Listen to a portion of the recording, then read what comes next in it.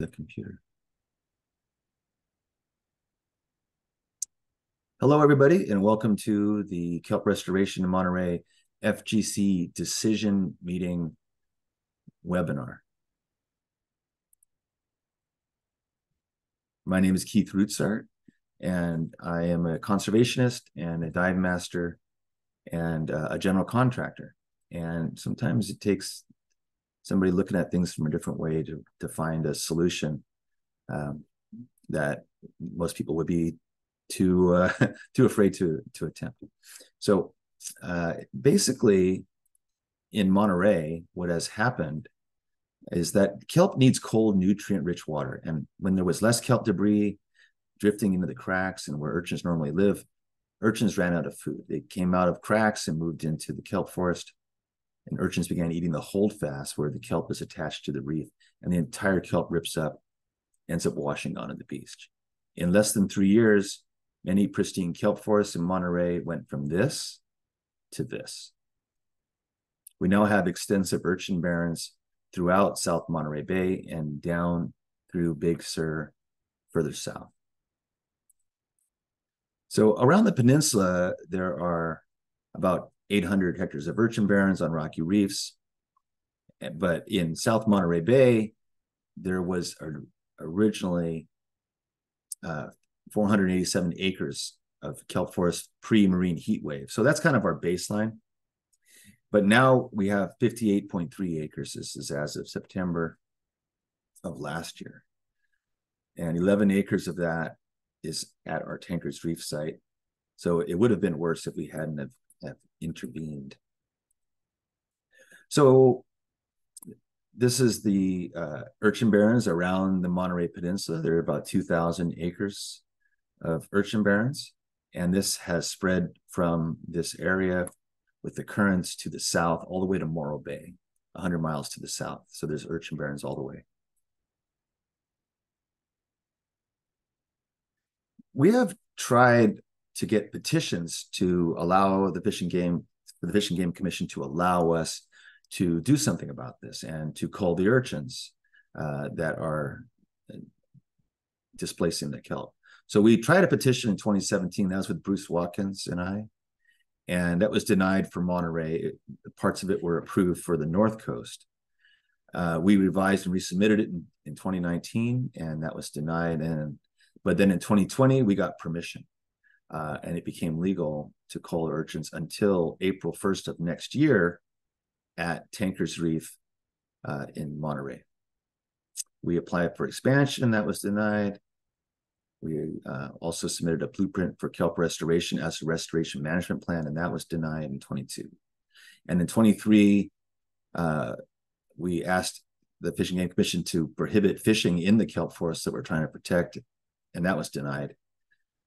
We are trying for a scientific collecting permit, and that is in a long process. I'll tell you more about that later. And perhaps in April of next year, we're going to get results of that. And there's also decadal management review petitions, and we're submitting one. And if that becomes law, that would take effect in April of 2025. So that's the legal landscape, as it were. Now, the Tankers Reef project that was allowed for us to do, this is a little synopsis of what happened there. So in this light blue color is the kelp forest that formed in the year that we started in 2021. A 6-acre kelp forest formed just north of our cable grid. This is our cable grid, this red outline right here. It has buoys on the corner. And on that area, that's where we are doing the culling. That's our treatment area. And we worked that quite a bit. And we also worked around this kelp forest, but we had to concentrate our effort on clearing this space.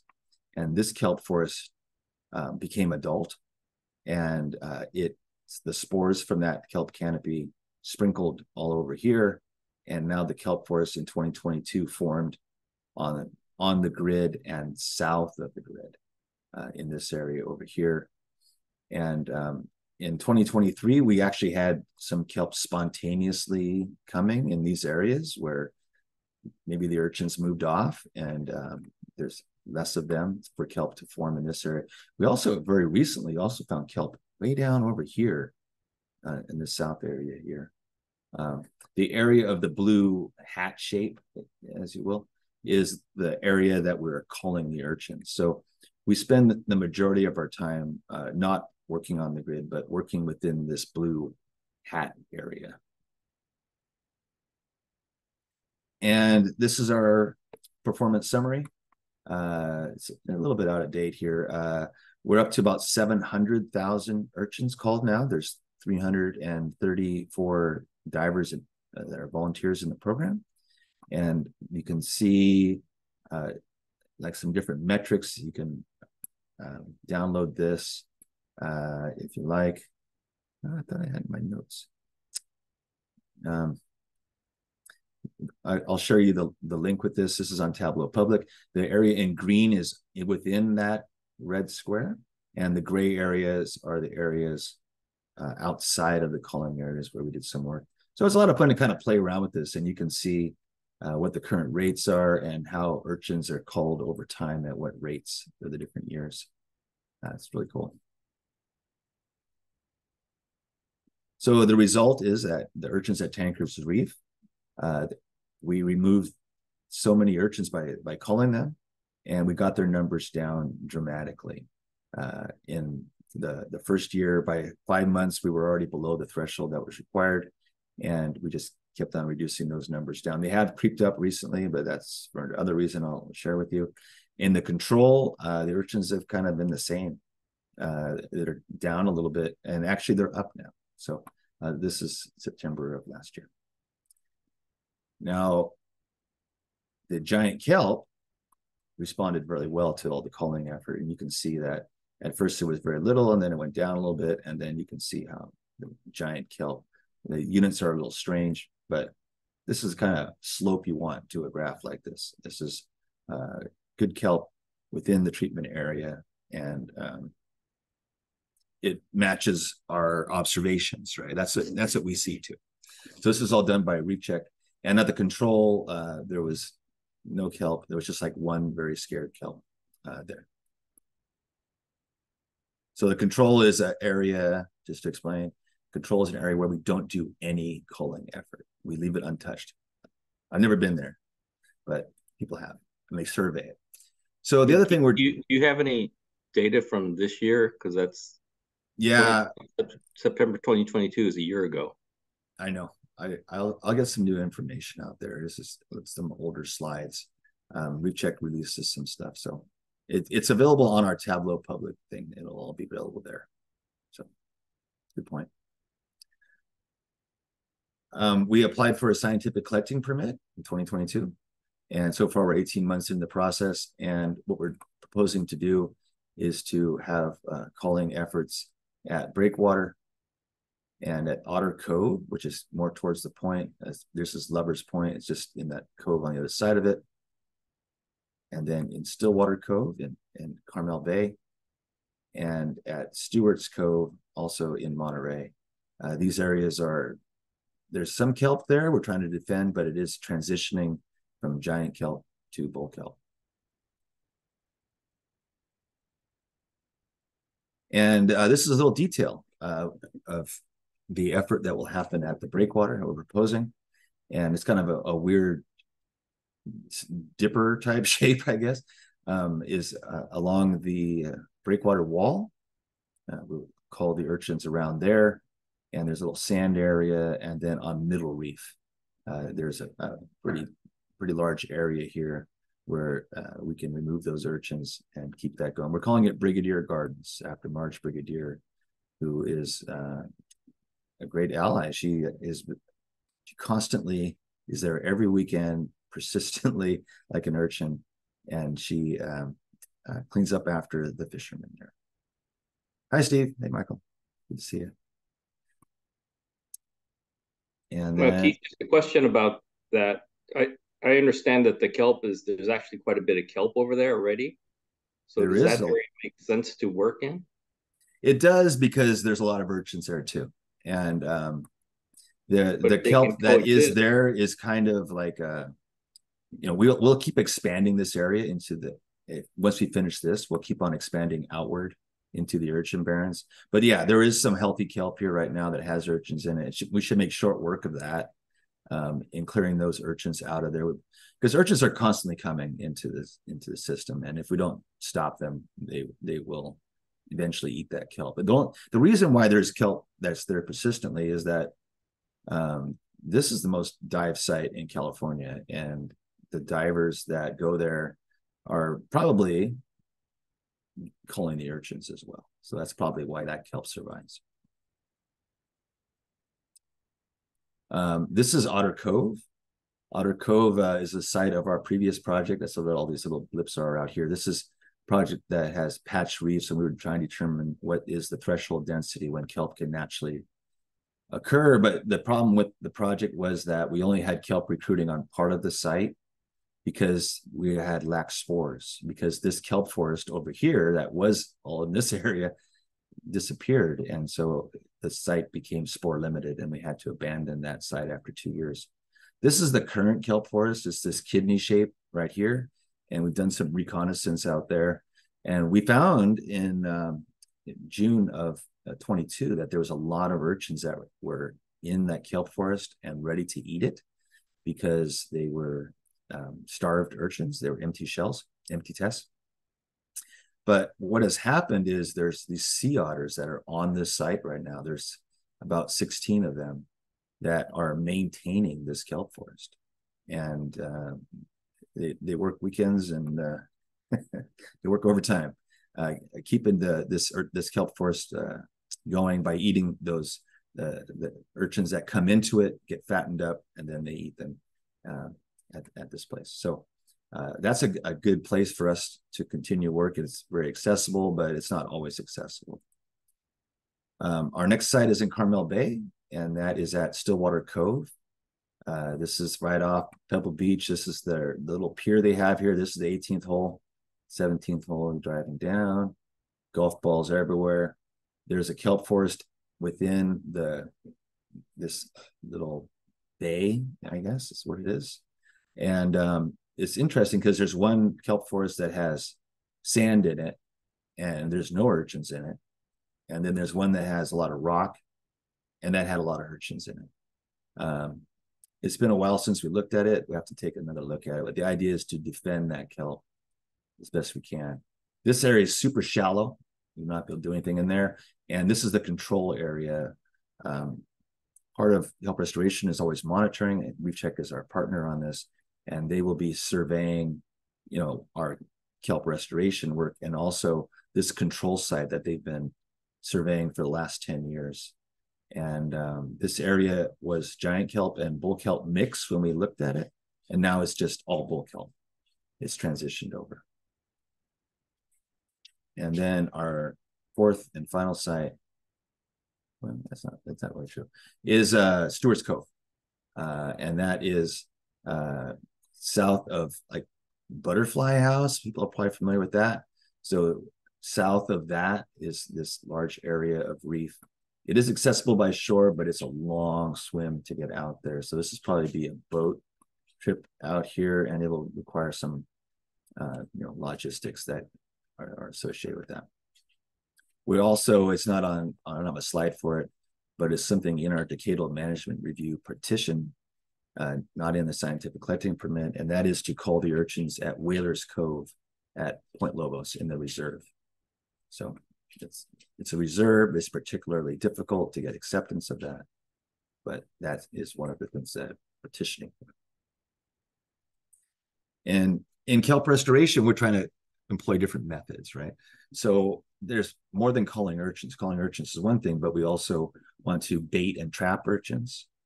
We want to have commercial restoration by harvest of purple urchins for urchin ranching. We want to manage acid weed. Acid weed is formed on all of these sites, all over in all regions of California, and it has a pH of 2.6, and the urchins eat it, and it's not good for them. It dissolves their teeth, but that's what they're eating. So can we use that as a management tool to form natural barriers to the urchins migrating into our cleared areas? We want to remove invasive species where practical and possible. The main one being Sargassum horneri, which has been spotted in Monterey. And we want to make sure that if it becomes there, that we deal with it. We want to also do kelp enhancement techniques like kelp planting by sporophyte bags. We put all the leaves in a little bag, and then the spores just circulate out of that and forms new kelp. Or by transplanting them. If we find kelp on the beach, we can put it on a little brick or something and put it in the ocean, transplant it back. We want to manage the kelp canopy by cutting it. I messed myself up. And I hit that. And prohibit fishing in the restored areas as well. And that we'll get to that by changing the designation of the state marine conservation areas, state marine reserves, and by designating the Tankers Reef area as a marine protected area. So this is a little bit of what we were planning to do this year. So we had cleared all this area in this darker brown color of urchins, and it was kelp forming on it. And we saw urchins come in and eat a lot of kelp. And our plan was to just clear this area and go and expand out into this kelp forest where there had been one before and keep going. And that was our idea. But then what happened was the sunset date came into play, and the Department of Fish and Wildlife said, well, we're just going to close it down. And we argued about that, and we got the Fish and Game Commission to consider 3 options proposed by the department. And the first one is to sunset it, so it just ends. We're never allowed to come back. Number 2 is a new boundary, and this is the boundary that more or less what they had agreed to, but I think they put it like in the middle of this barrier instead of where I have it here. And then the third option, and then this would be for 5 years, right? If we got this option, this is 100 meters away from that corner. And the other option is to just extend it for 5 years. And that's our preferred option. And what we predict would happen is if we were to, this is what it's like at the present day. Right? There's kelp here, there's urchins coming in all corners, there's urchins, lots of urchins out here. We have abandoned the grid for now, and we are culling out in this area to the east. That's the present day strategy. Now, if they were to consider, and we hope that pending this decision, we could grow all this kelp and grow it all the way out into the option 2 boundary area. It's going to be a bit of a challenge. We only have 5 months to do that, and there's a lot of storms between now and April 1st. Actually, yeah, right. We only have 4 more months to do that. We're December. So what we think would happen is if we were to do the option 1 and sunset it, never come back, well, the urchins, we've seen it enough times. They're just going to eat that kelp that we all saved, and we don't want to do that. That's a bad idea. Very bad idea. And option 2 is to make a new boundary that's 100 meters away. And what that would do is we would have to grow kelp way out over here, and this would be exclusion areas out in the area where we are over here and on the grid. We would not go back over there. And the scientists want to do this kind of thing because they are very pessimistic about divers' continuation of the project, and they're trying to kind of squash it and look at this idea that if the divers stopped coming, would the kelp survive? And that is a very half empty kind of an idea. A better idea is, if when can the divers not have to go back there, right? When is it going to take care of itself that our effort just zeroes out? That's a better question. And here is option 3. If we were just to extend it for 5 years, hopefully we have this kelp forest that we're establishing now, and we could go and continue back onto the grid in the April of next year. So those are the three options, and we need your help. So the ask for this meeting, if you're willing, is to email the Fish and Game Commission. Many of you have already done that before. Some of you have spoken at the Fish and Game Commission meeting. But by Thursday, that is our deadline, November 30th. I think it's at 5 o'clock on November 30th. I should say that it's 5 o'clock. Just send a simple email. You could send it to action@g2kr.com. Just say your name, affiliation, and what is your activity that you enjoy at the ocean. And it doesn't have to be very long, and just support option 3. Option 3, a 5-year extension. And the idea is by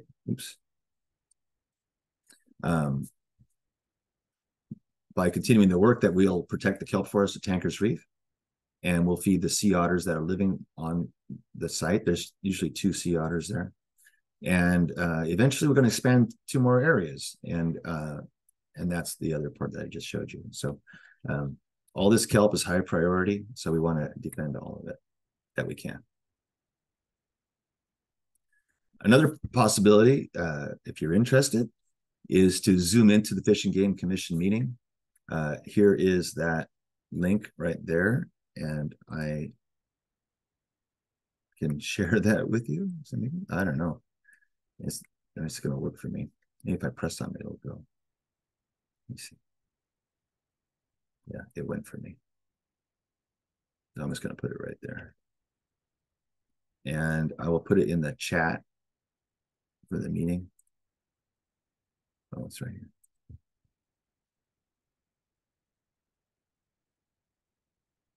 Oh, it has a little thing on the end. So the link is in the chat for the Zoom. So if you email to me, action@g2kr with your phone number, and we'll send you and everybody that has give us their information of what time it is. Because the problem with all of these is that we're not on till item 15, and there's other things ahead of it that may or may take a long time. I'm saying 9:45 conservatively, but it could be 11, So if you give me your information, we can tell you like prior to that event, to the agenda item coming up. And then speak for 1 to 2 minutes. I say 1 to 2 because the president, Sklar, mission president, can limit the time allowed for public comment. At the last meeting, he restricted it to 1 minute. So your time, you can prepare for 2 minutes, but you may only get 1. So be aware of that.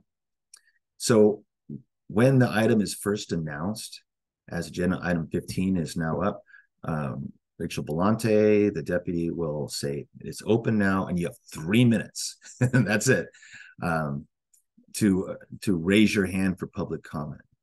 So you have to raise your hand, and it's kind of weird because you raise your hand and then they'll lower your hand, and you're like, oh, did I do it? And then you hit it again, and now I don't know what happened, right? Maybe you're bothering them, or maybe because you kind of think, I thought I raised it, but they did it for you.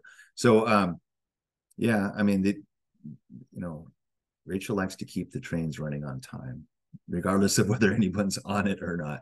So go ahead and raise your hand at the beginning of that agenda item, and then once the presentations are done for that, then they'll ask for public comment, and then you can speak. So when you speak, they'll announce your name, and it seems a little weird when you first they say go ahead, and you're like, it's just you just hear your own voice, you don't hear anybody. So it just feels like you're not talking to anybody. So people often ask, should I go? Can I start now? Am I on? And you're on, just start talking. So say your name, your affiliation, you're with the Giant Kelp Restoration Project, or whatever you want to say you're with, and just support option 3, tankers for 5 more years and expand to more areas. You don't have to convince them like about kelp and how good it is and all that kind of stuff anymore. We're at the decision meeting, so they're just kind of looking for gauging public support, right? They want to make sure people are going to want to do this. So, and then your third option, the most difficult option, is to just come to the Fish and Game Commission meeting in San Diego. It's on Thursday, December 14th. It's a 2-day meeting, the 13th and 14th. I will be there at the Handlery Hotel in San Diego, and to try to see this over the finish line. Come to the meeting and hang out with me. If you let me know, like I don't know, I got a king size bed, we can go there, and we'll have dinner. I don't know, whatever, or just come to the meeting on the morning. The airport's right there. You can Uber to the place. It's not very far, but it is. I don't know. I'm flying on points from Southwest, so hopefully they keep the costs down if they keep doing this. And so when you're there, when you enter the hall to speak, submit a comment card. There's little green comment cards that they have at the entrance. Fill out the comment card. Want to speak to agenda item 15, and you give it to the staff. And then when that item comes up, they will call you. Everyone who has a comment card to stand up in a line behind the podium. They announce 3 people at a time. It doesn't matter the order. You just go up there and you can speak for up to 2 minutes. They're prepared for 1, could be the case. And the same thing, your name, your affiliation, and just that you support the Tankers Reef project for 5 years and expand to more areas. And you can, I'm just giving you the basics of what it is, but you can expand on that as time allows. So what I would do, and this is what I've advised people in the past, is when you go to speak to the Fish and Game Commission, either by Zoom or by being in person, is to come prepared. And the main point of this, and you can read what's said here, is to write your testimony down and edit it. We're trying to be concise, right? Don't use a lot of extra words. And by writing it down in your normal voice and then editing it, it helps to keep what you're saying, to not waste words, right? And practice saying your script out loud. That's kind of when you have time, you're driving, or you're just kind of, go through it, say it out loud. And that repetition will help you to remember it and make it so that when you're saying what you're saying, you're not like reading it. You're actually kind of like performing it in a way, right? So time yourself too, because if you only have a minute, there's no point in having 3 minutes of prepared statement. And that's what a lot of people fall into. And it really kind of annoys the commissioners, I think, when you just, they say stop and you just keep going and going and going, and you're just reading from your thing. It's like, you could have just mailed this to them, like, why should they wait for it? And then once you realize that you're over time or something, then make it smaller. Just sometimes you got to kill your babies, take out a paragraph. It's what happens. And what you can do in terms of if it's 1 or 2 minutes is actually prepare like 2 statements in a way. You have your 2-minute piece, and then if he says, oh, you only got 1 minute, then I'm only going to take these paragraphs to be part of your statement. And so you can highlight the paragraphs if the time is shorter, like make it in a different color, right? So like just the white ones if 1 minute, and the white and yellow ones if it's 2 minutes. It's kind of how this is my tips too. What to say is just to be honest about your experiences and to tell people what it feels like, because that human element of all of this is often so overlooked. And we're all humans in this, and we all have feelings about it. And in the end, that's what's important about this and that's what's going to get us over the edge, is that if people really are sincere in their feeling and can tell people what that is, that's really very helpful. And be reasonable and and not hyperbolic. Like don't just throw out big numbers. There's this 90% or whatever if you don't know the number, right? Like don't just say something and then say, well, it's well, what you can tell right away if someone's being hyperbolic if they say it and then they say or thereabouts or just disqualify exactly what they just said.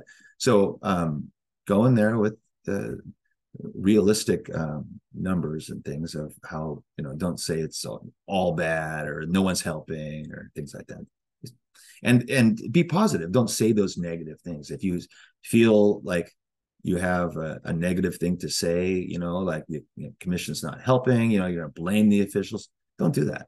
It's really not helpful at all, and it's just going to give them the impression that these are disgruntled people. Why should I work with them, right? So just be positive, and if you have a negative thing to say, just reach into your mouth and throw it away, and just keep it on the up, keep it positive, and some of the things that I think that should be said by people, and you can help with this, is some of these statements here about let the volunteer divers do the work, right? Like we're providing this service for free to the state, right? So all they have to do is just get out of our way and let the divers do the work that they want to do. It doesn't cost them anything, right? And another point is that the divers can do this without bycatch, right? By calling urchins, that's the most selective way that you can do a fishery.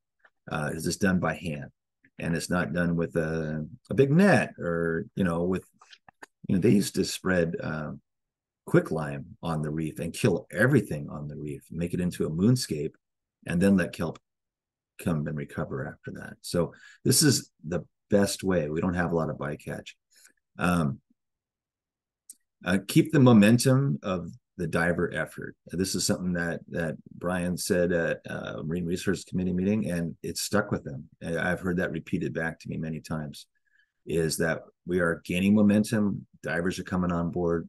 We need something to work on, and we have a lot of projects we're trying to do. So we have a lot of good work in front of us, and we want to keep that momentum going and not use that negative question of what happens when the divers stop, because the divers are not going to stop, right? We get that question out of their minds. Another thing that I'd like to say is don't play games with the kelp. The scientific endeavor sometimes is like a game, right? We're gonna make it grow, and then we're gonna watch it die, and then playing games is a trigger word for them. So when you say you're playing games with them, like they realize that that's people's perception of them, and they want to avoid that perception. So while you're saying like don't play games with the kelp, it kind of frames their involvement. Also, a kelp restoration is the goal and not the scientific design, and that's what's kind of bothering our project right now at Tankers, is that because of the scientific design of only doing this for 3 years and then watching, trying to see if the kelp would be persistent after 3 years, that is not our goal. Our goal is kelp restoration, not to achieve a scientific endeavor, right? We are volunteers volunteering our time. We are not there for an experiment. They can do an experiment and try to keep up with us, but that's not our goal. That's the scientist's goal. And that's what has happened here with the Tankers Reef project, is that the scientific design has overcome the practical nature of our kelp restoration. And Tankers Reef was to be extended. It was not temporary. That was the original concept when we went into it, and I started asking everybody to participate, was that this is a kelp restoration project, and we never considered it to be temporary. If they said, oh, this is just 3 years, and after 3 years, we're going to shut you down, you'll never be allowed to come back, it would have been a whole different story. But they just changed that on us recently, kind of surprised us with that. Call urchins in order to meet the 6 goals of the MPA. So there are 6 goals of the MPA to preserve biodiversity, and all the MPAs act as a network. There's 6 good goals of the MPAs, and culling urchins is a measure to meet the 6 goals of the MPAs. what's happened is that the department has invented a de facto contradictory goal number 7, that is, don't disturb anything. And that is not a goal, but that's how they operate. They're trying to not get in trouble, not to disturb anything, not to have any bad consequences that are unexpected. So they're kind of afraid of it, but we are meeting the goals of the NPAs by doing this project. And if someone else says something in the meeting that you agree with, you'll just reinforce that, what they said. And if you say, I agree with what they were saying, I'm just echoing what they said. And that, so you've effectively doubled what someone else has said by saying, oh, like they said, I agree with that. That's great. And that's it. So I'm going to go ahead and stop sharing, stop recording right now if I can.